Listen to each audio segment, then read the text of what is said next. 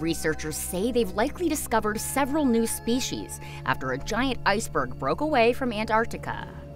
On January 13th, the iceberg, said to be slightly larger than Winnipeg, calved off the George VI ice shelf on the Antarctic Peninsula, revealing an active deep-sea ecosystem that has spent centuries covered by 150-meter-thick ice.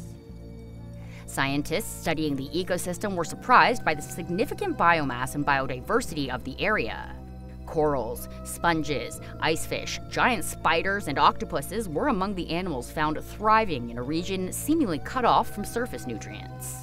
Deep-sea ecosystems usually depend on nutrients floating down from above, leading the team to theorize that ocean currents have been a critical component in sustaining life here. The newly exposed seafloor also provides an opportunity to study past behaviors of the Antarctic ice sheet, which has been shrinking due to climate change.